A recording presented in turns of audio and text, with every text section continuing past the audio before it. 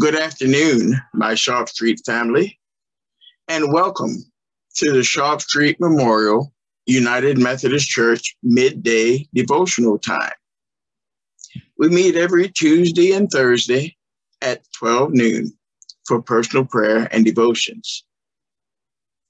Today's devotional for July the 6th, 2021 comes from the Upper Room Daily Devotionals, and it is entitled Anchor of Hope. Today's reading comes from the book of Acts of the Apostles, chapter 27, verses 13 through 26. And the scripture of today's message comes from Acts 27, verse 29.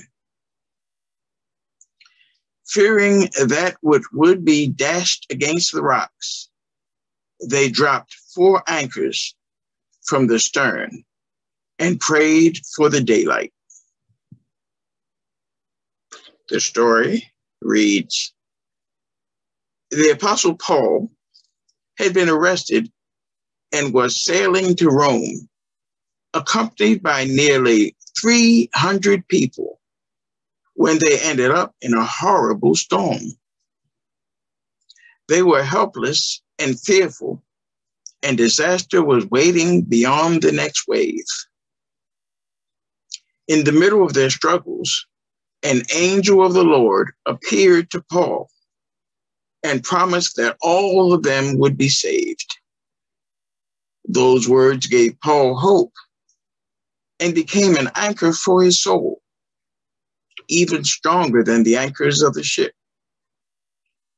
As we read in Hebrews chapter 6, verse 19, we have this hope as an anchor for the soul, firm and secure. God is trustworthy in all situations. None of us can avoid storms in life. When we encounter difficulties, we may try to find our anchor in money, in good health, or a secure job. But we always have an invisible anchor available, Jesus the Christ. He went through an unimaginable storm on the cross and rose again to be with us. Let us learn to rest in Christ, the anchor of our souls. Today's prayer. Dear God, thank you for your faithfulness. Help us to trust in the anchor your hope provides as we pray. Father, hallowed be your name. Your kingdom come.